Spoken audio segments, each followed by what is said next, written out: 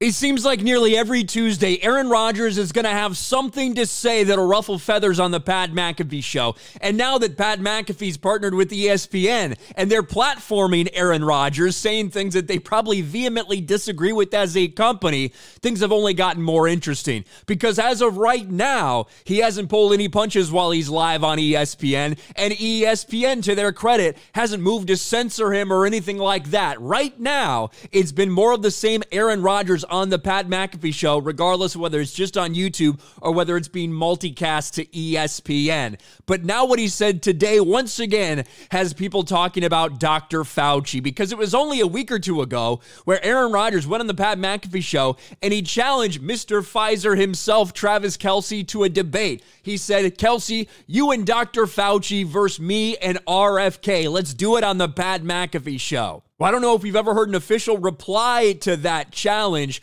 but Aaron Rodgers did have more to say about Fauci on today's Pat McAfee show. NFL fans react to what Aaron Rodgers said about Dr. Fauci. And this got brought up because people are talking about Aaron Rodgers and his injury recovery. And to be real, it's been remarkable to see how quickly he's been able to walk without crutches, how quickly he was able to get back out on the field and play catch before the game. We're talking about a dude who's like 5 weeks, not months, 5 weeks removed from major Achilles surgery. Usually, that would have been something that kept somebody out for at least a year. Now the recovery times of, they've dropped down to several months, but still, the fastest we've ever seen was a 5-month recovery for Cam Akers.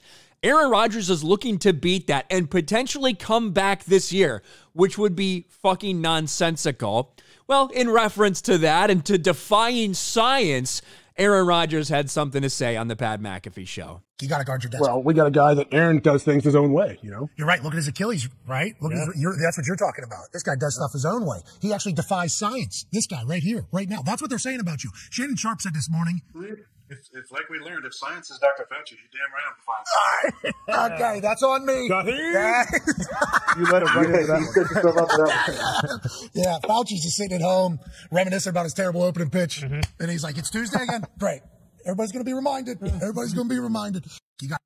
So he cannot resist an opportunity. Well, I am the science, Dr. Fauci. Aaron Rodgers has to bring it up. It's been interesting, and I have to give credit to ESPN. I had a lot of questions when Pat McAfee went there. Obviously, they're not going to let him drop the F-bomb anymore. Not going to let him say fuck on, live cable television in the middle of the day. But other than that, it doesn't seem like ESPN has neutered the Pat McAfee show. Those things could change. We'll see how long they continue to allow Aaron Rodgers to get up there and say things they probably vehemently disagree with. But as for right now, we haven't seen anything from ESPN to indicate that they're going to try to silence Aaron Rodgers or Pat McAfee. What do you guys think about the latest shot from Aaron Rodgers? And also just about him defying science in general, about how quickly he's been able, at his age, one of the oldest dudes in the NFL, to get back out there and just throw a football a month removed from this major surgery for the Achilles repair. Let me know your thoughts in the comments section below. Smash a like button, subscribe to the channel, ring the bell for notifications, share this video out there, and I'll talk to you later.